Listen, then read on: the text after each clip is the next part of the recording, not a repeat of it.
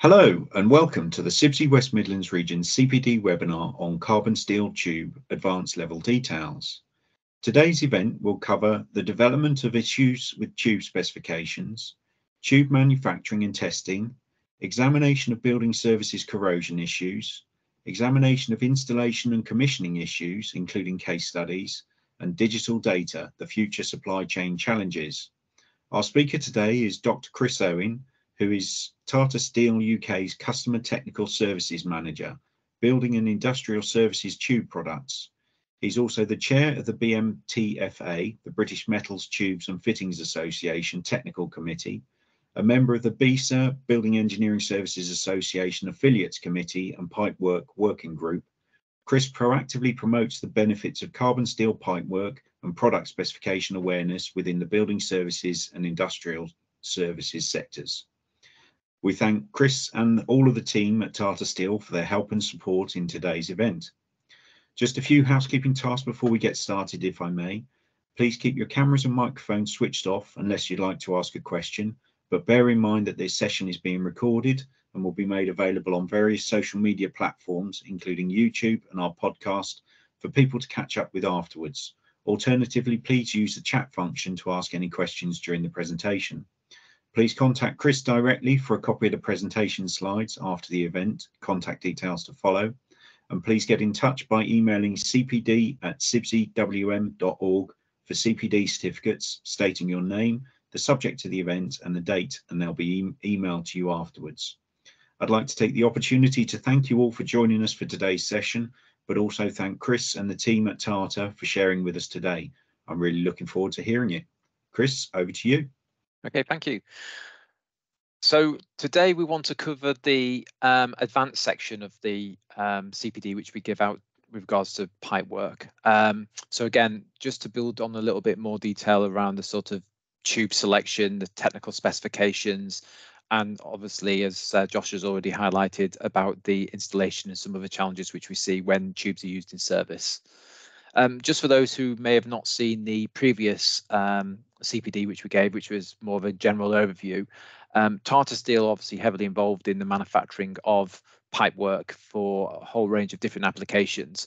We manufacture quite a lot of different products which go into a whole range of different industries, but the part of the business I look after technically is what we call our sort of construction fit out, and that's where our building and industrial services products sit. We've been manufacturing products for many decades, and they're used in a whole range of different applications. But typically when we talk about building services, what we have seen is a noticeable change in terms of the size range which is used. And that's really as a result of what we see in London with regards to tall buildings. So the little schematic which we've got here just demonstrates the reason why we're heavily involved. When you have a look at the pipe work which is used in the buildings, particularly some of these taller buildings, then obviously you can see there's quite a lot of meterage which is involved. We manufacture in the UK. We make our steel at Port Talbot in Wales. We've been in the news an awful lot recently about some of the investments and the direction of travel in terms of the steel make, which I'll talk about a little bit later. However, we have two manufacturing sites, one at Corby, one at Hartlepool, and these do range of different products to different technical specifications. The Corby size range typically goes up to what we call 6-inch, 150 nominal bore. Then the larger sizes tend to be made at our manufacturing sites up at Hartlepool. We have two product brands in the UK market, the Install Plus and the Inline. And the reason why we have two products is the way the standards have developed over the years. Historically, the red tube, the building services product, only went up to 6-inch. With the buildings getting a lot bigger, the risers have increased in size, and we tend to see people now use what's called API, which is a legacy standard. It's basically a larger diameter pipework, a pressure pipework to American Petroleum Institute spec. The reason why that's still referred to is because in the old days, when the risers started to get bigger or people were looking for larger diameter pipework, the British standard at the time didn't cover those sizes. At that moment in time, there was a lot of work which was being done in the North Sea. American specifications were obviously being done on those oil rigs and pipeline systems, so that's where the API becomes more readily available. So you tend to sort of see people still making reference to those legacy sort of specifications. So again, we have medium weight, heavy weight for this sort of BS 1387 replacements, then the API sort of schedule 20, shed 40 walls. So we end up with a problem in the market where we have a mixture of different standards, people still referring to old legacy standards. And again, it's becoming more and more apparent that when we start looking at some of these project specifications, that the correct product information is not actually being listed. So it means it's open to interpretation and incorrect products may get used. Not to go into too much detail, but again, what we try to do when we highlight the brands of products which Tata manufactures is really focus on the specifications. I'll talk about the specifications in a little bit more detail as we go presentation pack, but really have highlighted the areas of interest here where we don't tend to have a single product standard now within building services because the standards are very poor in defining the technical delivery conditions. What we tend to do now is multi-specify, and this allows us to have a clear definition of what the pipework is in terms of its technical delivery conditions, the testing, the mechanical properties, but more importantly, its suitability for particular applications and its compliance with legislation, be it the Construction Products Regulation or the Pressure Equipment Directive. So as you can see here, I've highlighted the fact that we've got this sort of multi-certified approach for what we call our Install Plus. This product is rated up to and including 300 degrees C. And again, it is harmonized with the Construction Product Regulation, which means we can CE mark it or UKCA. But because it's going into pressure applications, we also have to make reference to European pressure standards, which are harmonized with the Pressure Equipment Directive. Now, a lot of people in the UK may not understand the PED. Certainly when we've talked to consultants and we've tried to explain to them that the PED is very important, it's something which does need to be made aware of when you're looking at project specifications. And one of the biggest challenges you've got there is a lot of people don't realize that if you have a system which is pressurized above 0.5 bar, more than likely it falls into the PED. The exclusions are the size of the pipework, but if that pipework's connected to a larger riser, 200 nominal bore and above, then basically the PED applies. And we see when we consult with specifiers and we look at building services specifications, this tends to get overlooked. So when we see people asking for 1387, then that's a problem because that's an old withdrawn standard.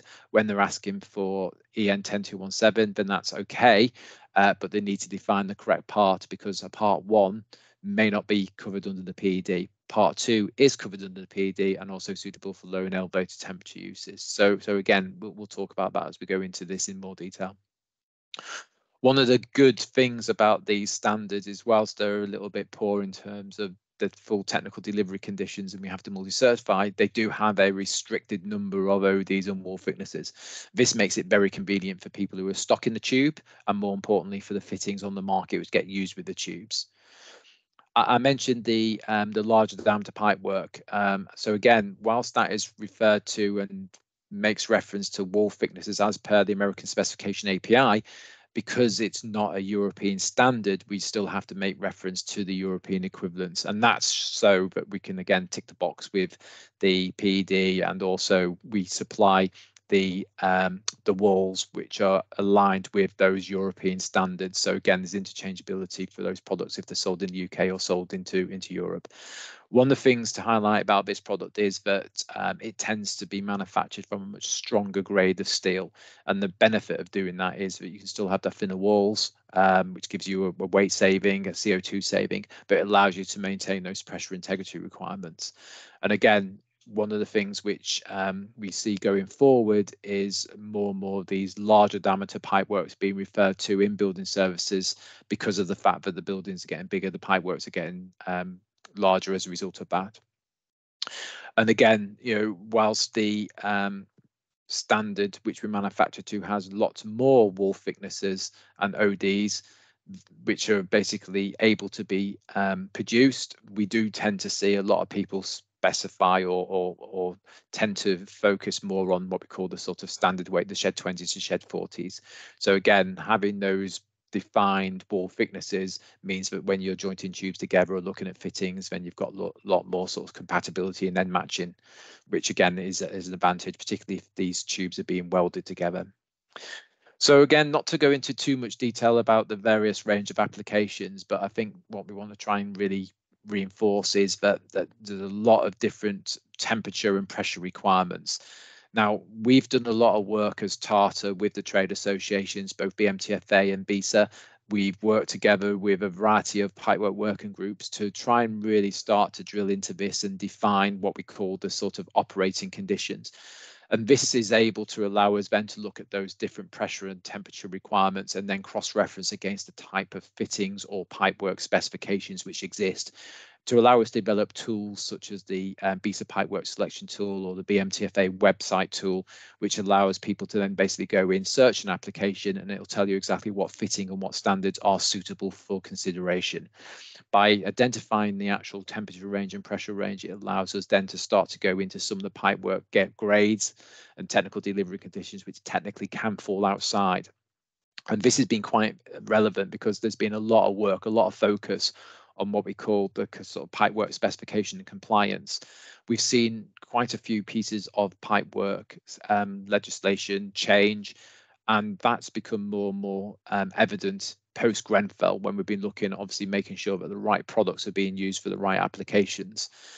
One of the problems which we've now started to see in the UK market is a lack of understanding about these different product types. So again, pipework may all look the same, but it can be supplied in a variety of different what we call technical delivery conditions.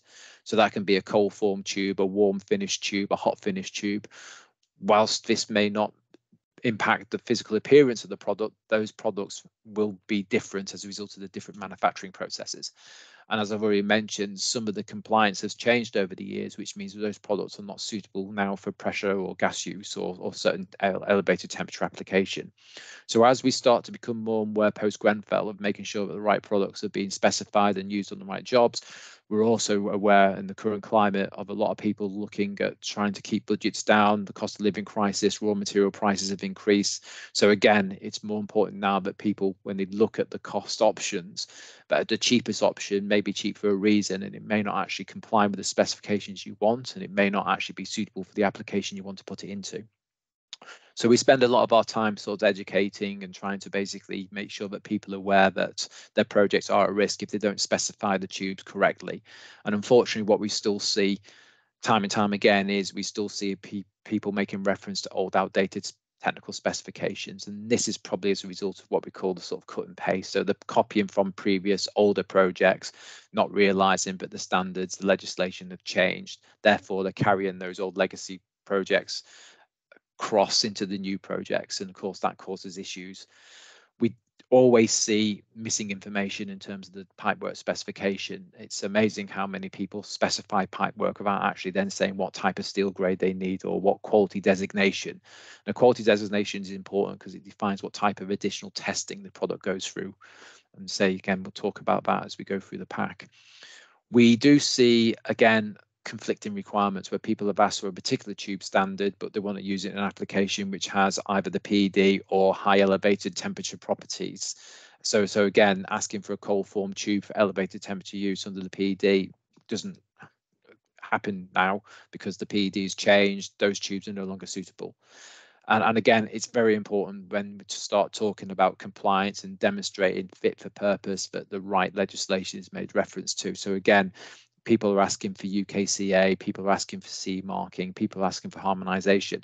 So that's great, but if it's not in your project specification, then you may end up with a product which doesn't tick those boxes. So this was a very sort of simplistic slide which I gave on my first talk, which shows the sort of problems we have with the old legacy specifications being replaced by new standards, and within those new standards you can see there's different manufacturing types. Those different manufacturing types will give you different products. So a welded tube can be made through a cold form route or hot finish route. Seamless tube is hot finish, but again, may be excluded under the PED depending on what type of seamless tube it is. So the problem which we've got now is without clearly defining what you want, people can make interpretations. And the issue we've got now, when you actually start looking at the standards, it's very important to make sure that you specify correctly, because the pipework specification is really the confirmation of exactly what you've designed your system around, or what you envisage you are going to get when you procure pipework to be used within your system application.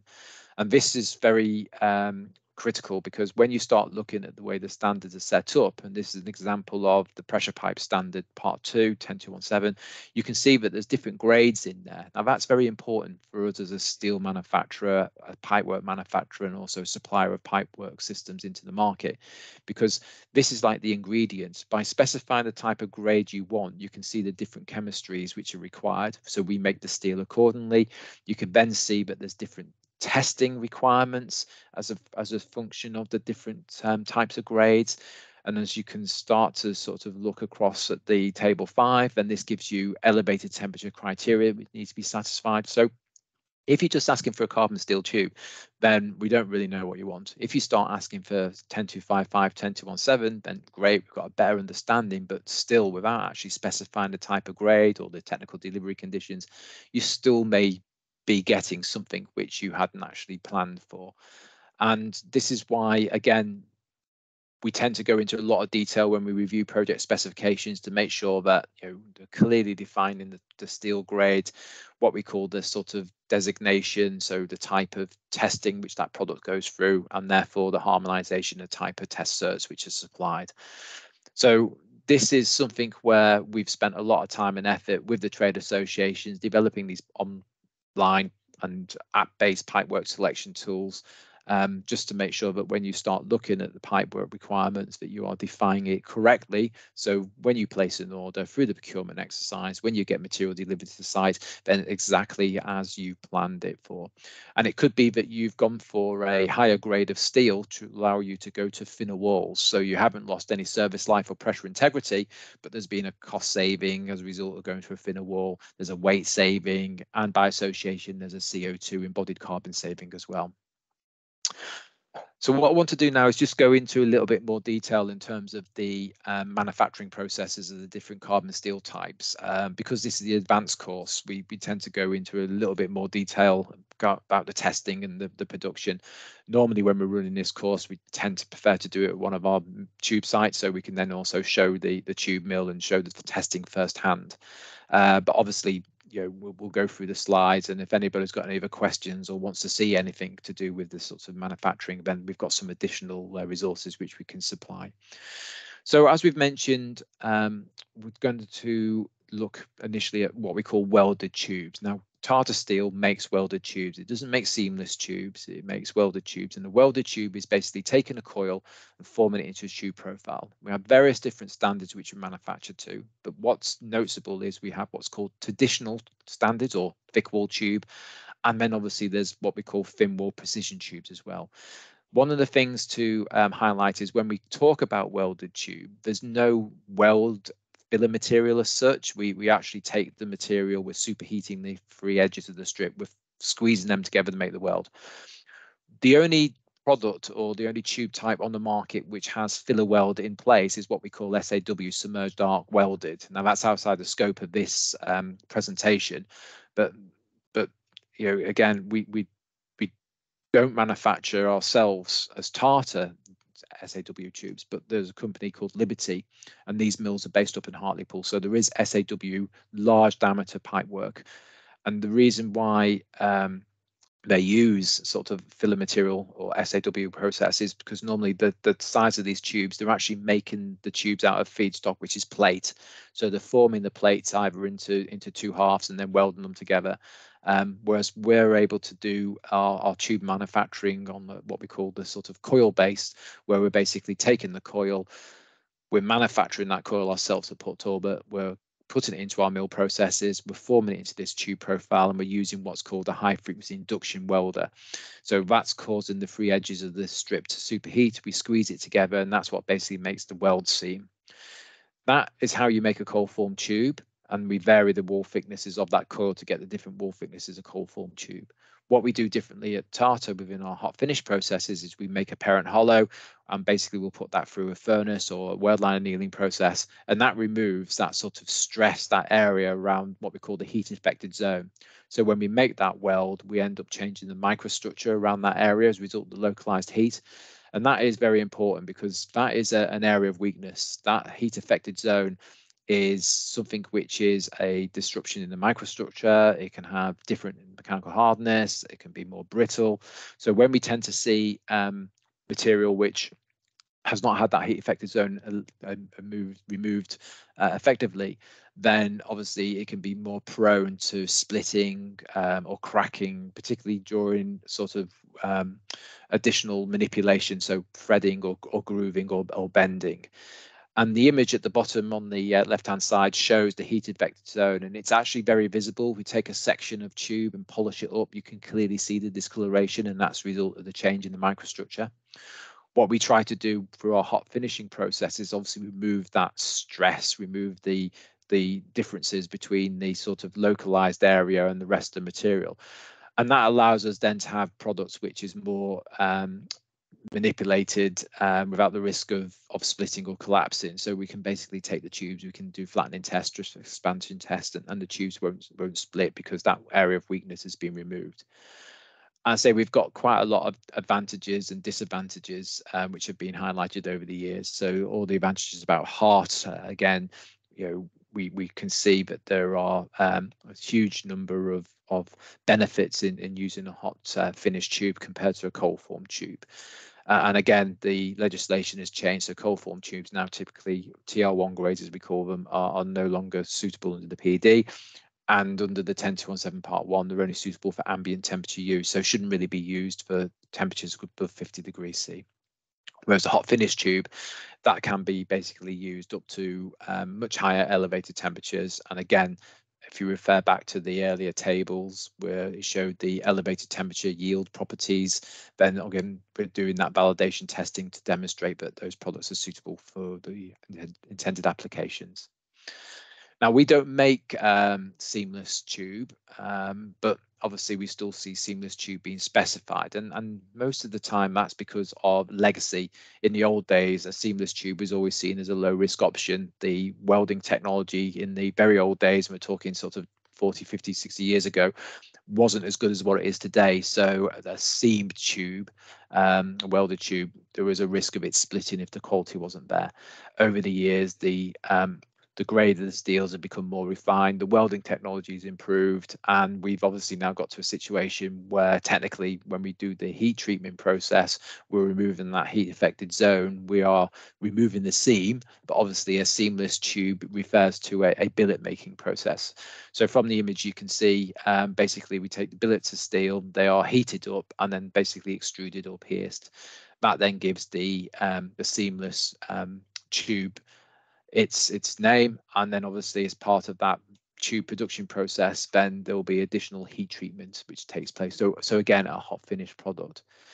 And again, very much like welded, where there's a variety of different ways we can manufacture the tube, seamless is the same. So again, the process may look the same, but there's various different variations in terms of whether you're doing stretch reduction of that billet once it's been extruded, and what sort of additional testing or validation is being taken place.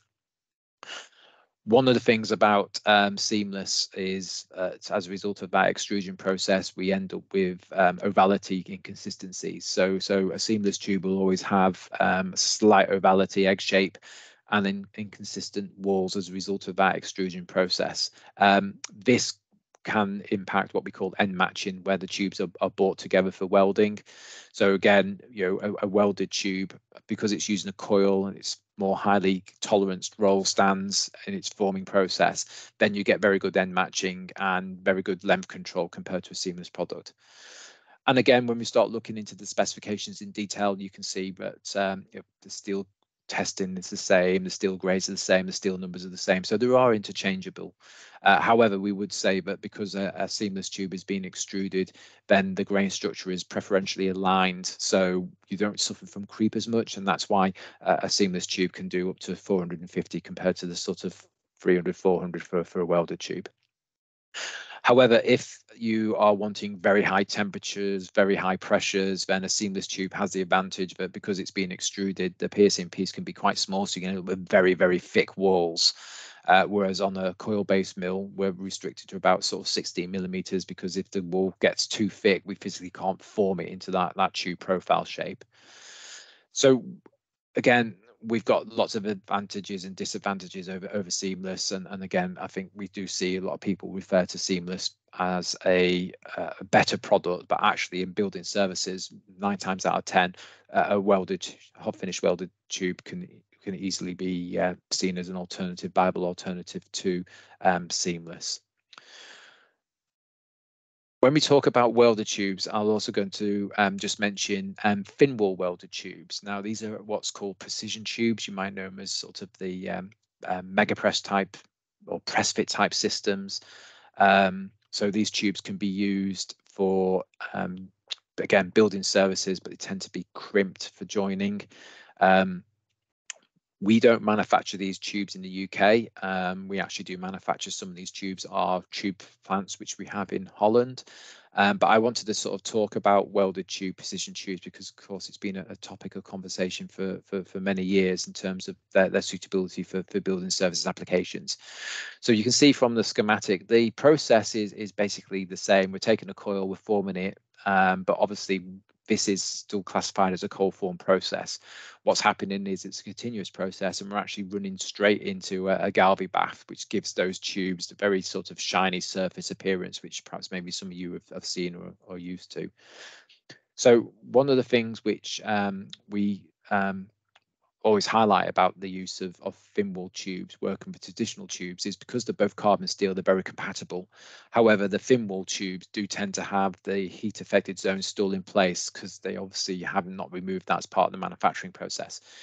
It has suitability for service life applications because it's typically coated in galvanizing on the outside, so very good for sort of low temperature chilled water applications. However, on the inside of the tube, there could be a galvanized coating, or there could be a sort of burnt in oil coating to provide corrosion protection.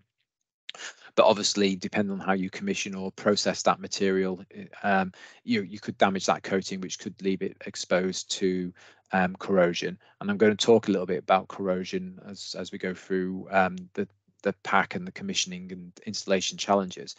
But as you can see, one of the advantages of this product is it's very quick and easy to joint. However, you have to remember that joint has an elastomer seal in place. And also, when we start to talk about jointing, again, it's worth just pointing out that some of these faster, quicker, convenient ways of jointing may not actually give you the type of pressure integrity that perhaps you're looking for. So what we tend to see is sort of press fit, push fit type systems tend to have lower pressure integrity compared to welding the tubes together.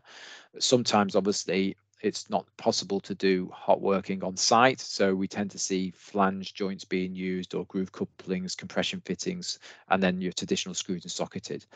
So again, some of these fittings are actually using tube bodies. So again, the precision tube can be used to make a tube, or it can actually be used to make the fittings which go on that tube. But what I wanted to try and highlight is when you're looking at the jointing technologies, just bear in mind, but obviously the pressure of the tube is only as good as the weakest link, and 9 times out of 10 that weakest link is going to be the way the tubes are jointed. So as you can see here from this schematic, that as you move away from a welded joint, you can see how the pressure drops off. So again, it's about really understanding when you're specifying your pipe work and you're looking at how to joint that pipe work, then yes, you can have some very clean and fast speed of work benefits from going to certain types of fitting systems, but you might actually be then weakening your overall pipework system as a result of having these lower pressure integrities at the joints rather than the rest of the tube. Now, we've been manufacturing both traditional thick wall and thin wall tube for many decades, but I'm aware in the UK market the thin wall tube did get a bit of a bad reputation for corroding quite quickly. I'm going to talk about corrosion mechanisms over the next couple of slides, but I think it's worth highlighting the fact that we don't see the same sort of issues when our products being used in the likes of Germany. It's all to do with the commissioning and the way the pipes are being used in UK market, which has left them more exposed to the likes of galvanic corrosion. Typically, that should be used for closed systems, but we've seen them being used in open systems, so oxygen has been involved, or there's been a closed system which has had a leak as a result of maybe a joint not being done effectively, and that's allowed oxygen to get into that system. As you can see here, there's some pictures which show how quickly corrosion can take place, and obviously the disadvantage of a precision tube is it's quite thin wall, so we see the corrosion take place quite quickly. However, if the system is maintained correctly and you haven't got the oxygen in there, the galvanic corrosion reaction, then these tubes can last for many years, many decades. But I wanted to sort of pick up on this because this was highlighting a number of corrosion mechanisms, particularly to do with pinhole corrosions, galvanic corrosions, MIC, crevice corrosions. We've sort of seen a whole range of different corrosions case studies which appeared as a result of these tubes being incorrectly installed. So again, going back to the basics about the differences between the hot and cold tube, about the removal of this heat effector zone, this area of stress around the weld seam. So what we've basically been trying to educate people on is make sure that when they're selecting the right pipework, not only are the right pipework technical specifications being referred to, but actually understanding which is the right pipework to be used, whether it's a seamless tube or a welded tube, whether it's a cold or hot finish tube, and whether it's a traditional tube or thimble tube.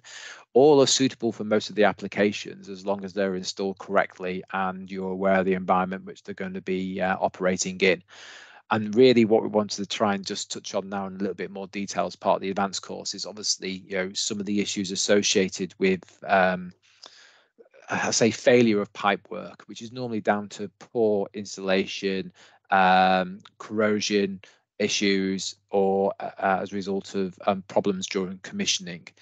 So when we talk about the sort of pipework design, we try to make sure that people are actually looking at how that pipework is to be installed, looking at whether as part of the commissioning process, if water is being put into that system and drained down, whether that water becomes trapped or left behind, whether it then allows to stagnate and starts to break down to produce different types of corrosion mechanisms.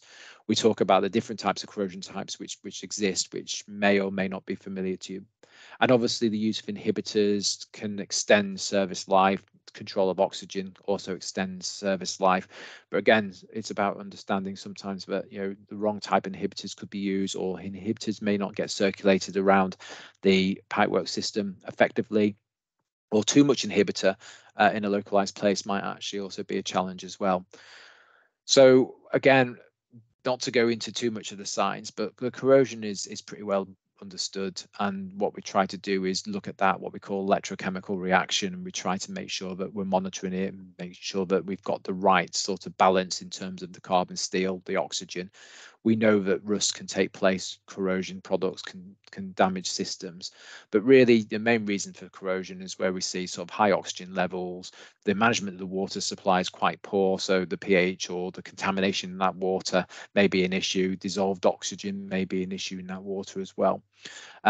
We also see in terms of the reaction of late, what we call the galvanic corrosion. I touched on that briefly, but we're going to go into a little bit more information in detail about that because we've got more information about galvanic corrosion now. So galvanic corrosion is really with dissimilar materials, and it's become a problem now. We've seen what we call hybrid mixed metals. So we're seeing copper, carbon, stainless steel all being used in the same run. And that's causing these sort of imbalances in electrochemical reaction, which is obviously accelerating corrosion in certain products.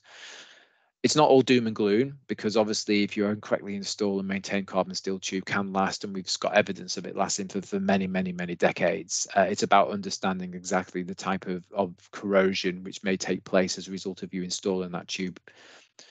And when we talk about corrosion, again, I think it's safe to highlight that most of the corrosion, you're not talking about sort of uniform corrosion, you're talking about very localized pinhole type corrosion, which is about 70% of the failures which we're aware of. And this is important because normally when it's localized, it's down to something which is happening or something which is wrong in terms of the pipework installation, or something which is taking place as a result of something in that system. So again, when we talk about uniform corrosion, we would typically expect to see that on the sort of thin wall tubes, or we do see it on the traditional tubes, but again, it's on the outside of the tube, normally as a result of insulation becoming quite wet, sort of the outside of the product being exposed to corrosion type environments. When we talk about failure, normally when we see a pipework system failed, it's very unlikely, but it's because inside the tube is completely uniformly dissolved, corroded away. It's normally because of these localized attacks which take place. And we'll talk about the different mechanisms, but as I say, one of the things which we've started to sort of see more and more people perhaps maybe become aware of is what we call this galvanic corrosion reaction, which is taking place. So we've seen examples of where stainless steel, copper, and carbon steel being used in the same system.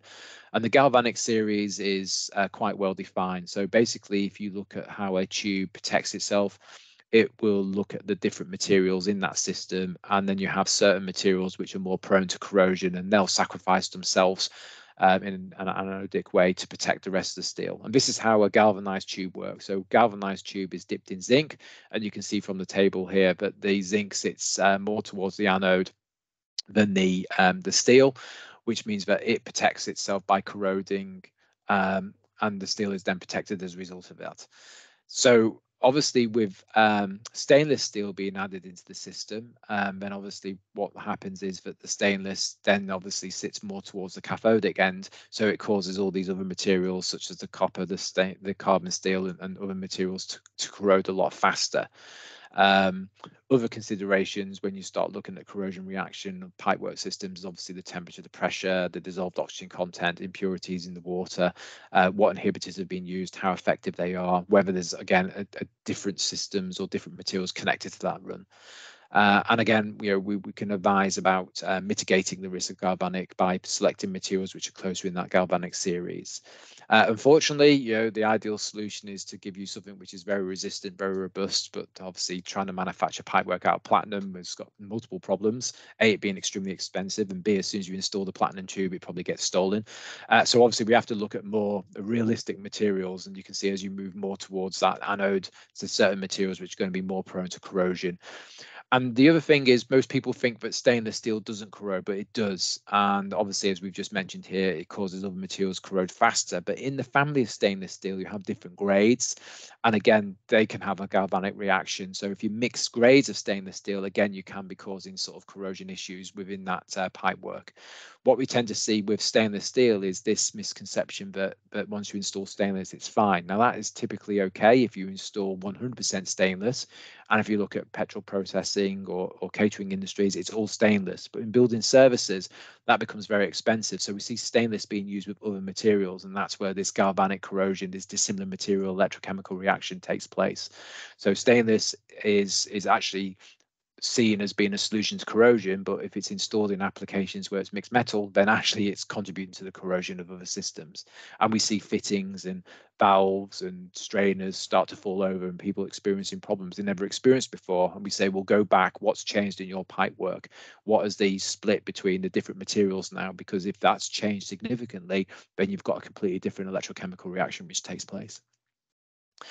Another type of corrosion reaction is crevice corrosion. So again, galvanic corrosion is basically looking at dissimilar materials.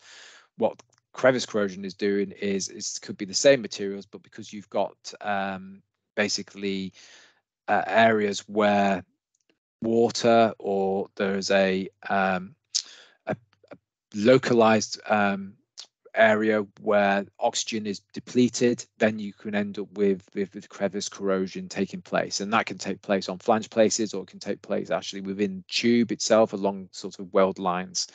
So again, crevice corrosion is something which we don't tend to sort of see a lot of, but is another mechanism which does exist. What we do tend to see is obviously what we call pitting corrosion, and this can take place where we have basically a change in geometry or something within the steel, or a prone area within the pipework as a result of either mechanical damage or just something as a result of all the activities that go on within the pipework, where a protective film breaks down, or there's a localized change in geometry as a result of maybe some surface damage or what have you, which can actually then increase the localized energy, which causes the sort of pitting, and different types of pitting take place. And obviously, as we saw with the thin wall tube, if there is oxygen in place and the tube has been commissioned incorrectly and any protective internal coatings have been damaged, then obviously exposed weld lines with the heat affected zone present become initiation points for corrosion. You can see these types of corrosion pitting mechanisms take place. However, there's things which can be done in terms of mitigation to try and control and reduce that. And then erosion is something which, again, we've seen. I mean, erosion is not so much an electrochemical reaction, but obviously if you've got debris or corrosion taking place in a pipework system, then that flow of material in that system, those debris, those particles can be washed along inside. And again, changes in geometry or changes in the pipework sizing, then that can obviously have areas where these particles are being basically almost like internal shot blasting, starting to thin out material. And as that material thins out, then obviously it becomes more prone to additional damage. And obviously, as the wall thickness is reduced, then obviously pressure integrity concerns get raised. And normally what you see is a failure take place. And when you go in and examine the steel, you can see actually what's happened has been not so much a corrosion mechanism, but corrosion elsewhere has resulted in debris, and that debris has then resulted in a thinning erosion of tube wall. So again, understanding the root causes of that then allows you to then put in place the appropriate mitigation practices. And again, another mechanism which I will touch on, which people may have been aware of, is what we call MIC. It's microbiologically induced corrosion. So MIC takes place, and we saw this again on thin wall tube, but it takes place on thick wall tube. It takes place on a variety of different materials, mainly carbon steel. So what happens is that if moisture or water is in the system and it's then basically left, then it becomes stagnant and biofilms can produce. And normally we see this when pipework systems are cleaned or flushed as part of the commissioning process. And then it might be that the building is not being used, so they'll drain down and leave the pipework in that sort of like dormant state. But the problem is, as you drain down, not all the water escapes. There'll still be moisture inside the tube, and this water stagnates and breaks down, produces these biofilms, which then basically feed the sort of the MIC corrosion underneath that. And again, very rapid pinhole corrosion can take place on types of tubes. So it's about making sure that when you are flushing or commissioning, that the right cleaning practices are taking place, that if water is being sort of drained down, that biocides are used in that to make sure that anything which is left behind doesn't contribute to sort of these types of MIC corrosion reactions. And again, when we talk about commissioning, I mean, this is a sort of it could be a CPD in its own right. That there's lots of different ways of commissioning, lots of different methods and methodologies which can be employed. But what we obviously try to understand is, what are people doing in terms of the pipework system? Have they specified the pipework correctly, and are they following a commissioning process which is not harmful for that pipework which they've asked for? And again, I won't go into too much detail, but there's lots of guidance, and I've put some information there about where you can go and get the resources. But you can see that flushing out of debris, chemical treatment, following the sort of cleaning process, commissioning process with the use of inhibitors, use of biocides, all basically things which are being undertaken as part of a sort of sign-off process, and these can then help extend the service life of pipework for many years, if not decades. Correctly maintained pipework systems, as I say, we can last for long periods of time without problems. What we tend to see when we get called out and we see quality issues or failures or concerns being raised, we tend to find that it's an imported product. We tend to find that it hasn't been installed correctly. Some form of coating which was applied to the tube has been damaged or removed as a result of the commissioning process. Too much oxygen's in there, the wrong pH, inhibitors haven't been used effectively and circulated through the whole pipework system. Closed systems have actually been open systems. And again, we look at the cleaning processes which should be followed, and whilst they may be followed initially, then if a building has been put into a dormant state and those systems have been drained down, then obviously if the water hasn't been removed effectively, or we've got dead legs or areas where the pipe work where water and debris can collect, then we can see the formation of these biofilms. And again, as we've put into this early part of the pack about the different tube manufacturing processes, these will then obviously produce different tubes of different standards, which will then obviously have different behaviors to these types of environments and conditions. So again, going back to the basics, it's why it's so important to make sure you specify the pipework correctly, because if you're not specifying the right grade, and obviously stronger grades have better corrosion resistance, if you're not specifying the right tube manufacturing type, and cold form tubes are more prone to corrosion than a hot finish tube, and if you're not specifying how you're then basically installing and it's treating these pipe works, then you could already be doing damage to the pipe work even before you install it into the application. And of course, you want to install it, it wants to be well maintained, and you want to basically get many years out of that pipework system. Now, I'm conscious of time. We're trying to cover an awful lot in this session. I was going to basically cover a lot more about sort of the physical testing which we do in the products and as a result the product standards. However, I'm going to talk about sustainability instead. There's been a lot of reference to Tata Steel in the UK press. Lots of talk about Port Talbot government investment. I just want to explain a little bit more about what all that is and the benefits that's going to bring us as a steel producer. We're seeing more and more people make reference to sustainable, sort of reduced embodied carbon, looking at more environmental ways of producing pipework, installing pipework. So having the right pipework specified is beneficial because we can use stronger grades, we can basically have thinner walls, we can take embodied carbon out. But we also have some schemes which we've got within Tata, which allows us to look at the embodied carbon and reduce that by up to 90%. Now, most of the discussions which have been going on in the news have been around sort of Port Talbot, around blast furnace steel making. So we say we make all the steel ourselves in the UK. Raw materials are responsibly sourced globally, and they're basically bought in. And those different materials are basically your ingredients to make the steel. And going back to the earlier slides about the standards and the different types of steel grades and the steel chemistries which exist, and we vary those contents to basically meet those steel requirements.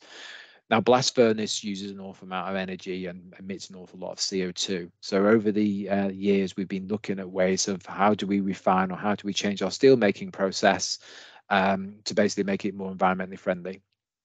And Tata has been committed to be reducing its CO2. And we've been working very closely with the UK government to achieve that. And the reason why we need the UK government is we need to understand their energy strategy and their industrial strategy. Various options available in terms of the steel make. We can either use blast furnaces but convert them over to hydrogen, which would allow us to reduce an awful amount of CO2 which they emit. The problem you've got is that hydrogen is not readily available in the UK market in the volumes which we need. And whilst you can make a lot of hydrogen, that requires an awful lot of energy and electricity. So again, if you've not basically got the renewables in place to support that amount of hydrogen generation, then we end up basically switching to a technology which is in its infancy and won't meet our requirements. So a lot of talk about the use of what's called electric arc furnace, and the government has made an announcement that it's going to put something like 500 million into Port Talbot. Tata Steel is going to put over 700 million in, so it's a 1.25 million pound investment to move to electric arc furnace. And the beauty of electric arc furnace is that it emits a very low amount of CO2, and more importantly, the steel which we make from that is made from a higher content of scrap material. So in the UK, there's already a huge surplus of scrap. A lot of that is actually exported. So what we want to try and do is basically take that scrap, segregate it into the different types of steel grades which are needed to allow us to make our different steel grades going forward. At the moment, within the blast furnace, we only use about 17% recycled steel. That might seem a very low number, but we are making the virgin steel. So that steel can be used time and time again and recycled. If we put higher than 17% recycled in, then obviously with all the other materials going in there, we start to impact and dilute the steel chemistry. The beauty of an electric arc furnace is that by having the higher grades of steel to start off with, then we can almost have like 99-100% of steel scrap recycled content, which then allows us to basically make the refined steel. The challenges which we have is obviously we need an awful amount of electricity, hence the reason for understanding the government's energy strategy, the use of renewables, and also we need to make sure that that scrap in the UK market is now segregated, so better environmental policies in the UK. There is still a lot of debate and discussions going on about the implications of moving to this, because obviously electric arc furnaces don't need as much labour to operate compared to a blast furnace. So again, there's obviously lots of conversations going on about what will the future footprint look like. But certainly over the next sort of 3 to 4 years, we'll be moving and transitioning to the new way of steel making, and that could basically allow us to reduce our embodied carbon by almost 85%. So it's a big game changer for us in terms of steel making, and then obviously by association the tube making. In the meantime, obviously, we are investing in not just the Port Talbot, but all our downstream businesses. All parts of the process are investing and looking at ways of decarbing. But the biggest, obviously, game changer is the announcement about moving to the electric arc. And obviously, what we want to try and obviously get across to people is this is a physical change of our manufacturing processes. Is not what we call offsetting, where we've planted a couple of trees somewhere and say that's reduced our carbon footprint. It's physically changing our manufacturing processes to go from an emitter to low carbon producing steel. And that is being bridged at the moment by what we call the insetting scheme. So for all the investment which is taking place now downstream or upstream, we're actually able to take advantage of that investment, and the carbon which is being reduced in our manufacturing processes is then being used for carbon credits to apply to certain products. So until we get the electric arc online, we've got this Optimus carbon light bridging scheme. So as you can see, Tata Steel is reducing, spending multi-million pounds worth of investment to reduce our CO2. We have DNV, who's a third-party auditor, who's come in and benchmarked our manufacturing process.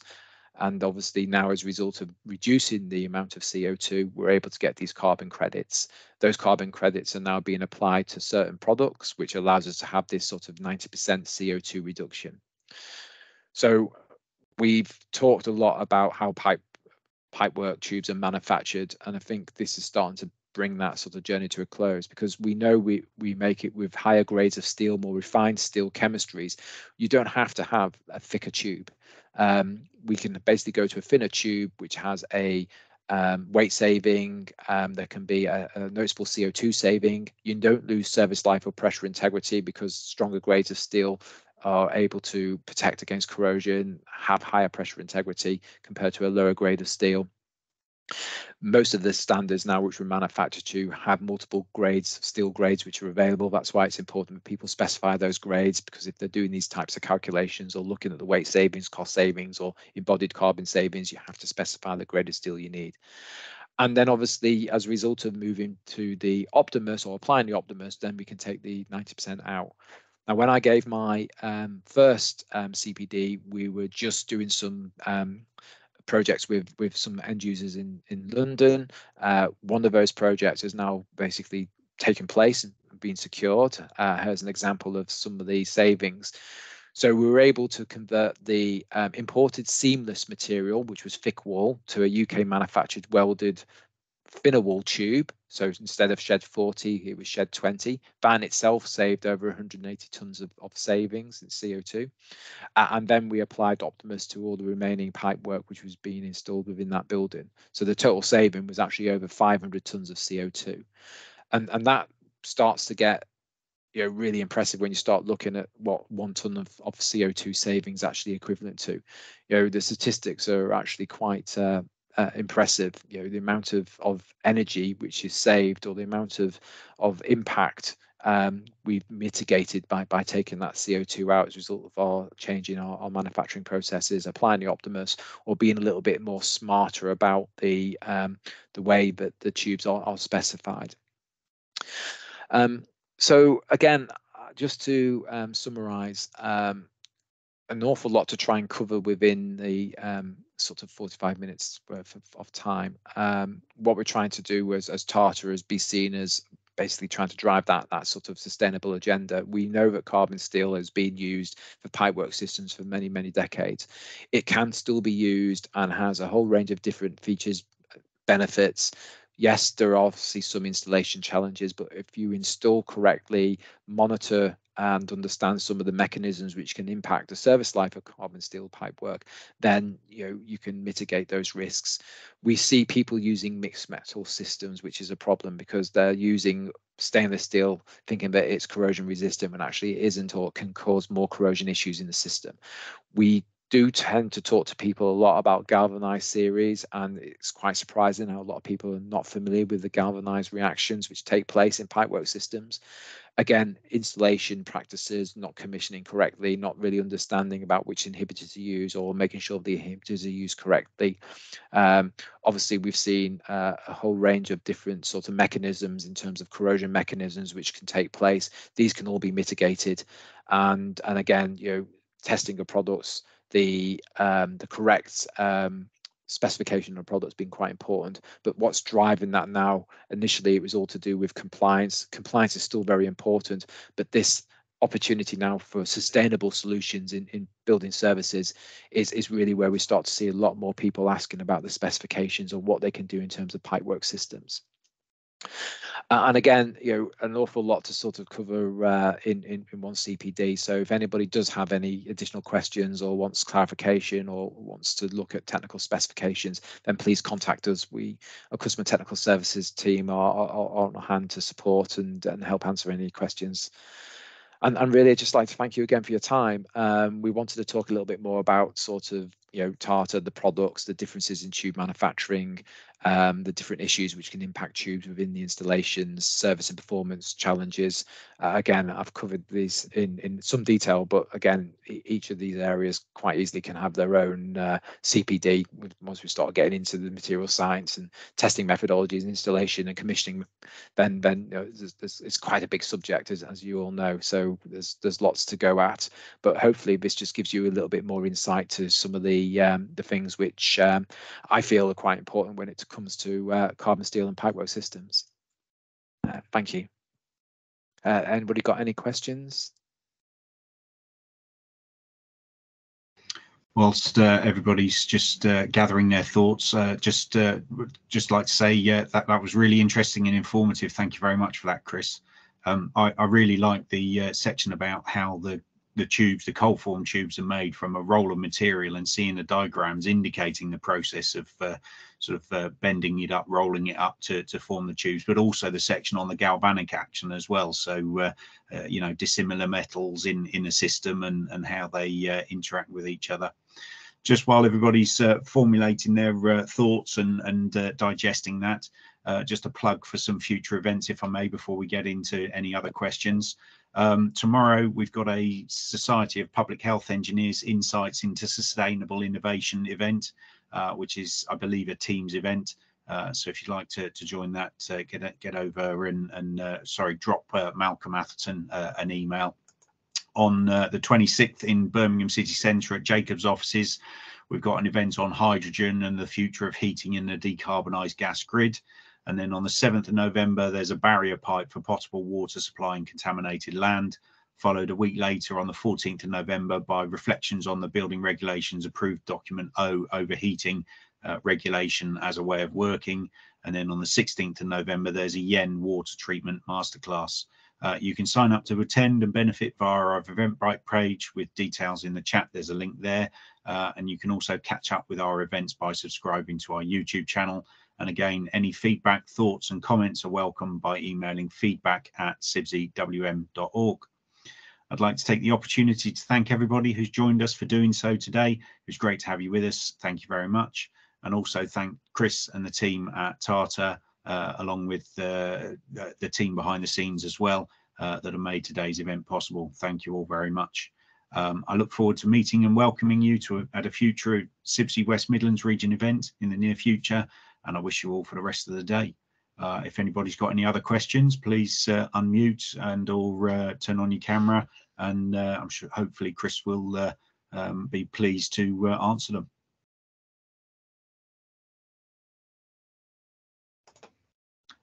I can't see anything in the chat, Chris, and I think you've given must have covered everything. Food for thought. Okay. So I guess we'll say thank you all very much. Okay, thank you, everybody.